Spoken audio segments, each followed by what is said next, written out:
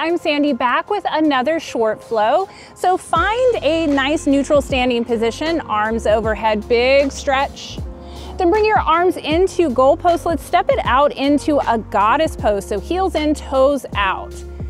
Nice low goddess. Arms reach overhead, 5, pointed star. Let's pivot on that right foot, warrior 2.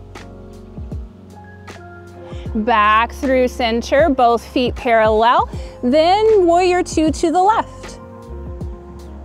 Back through center, 5, pointed star, heels in, toes out, goddess pose. Maybe the hands to the inner thighs, twisting to the right, then twisting to the left, flirty goddess.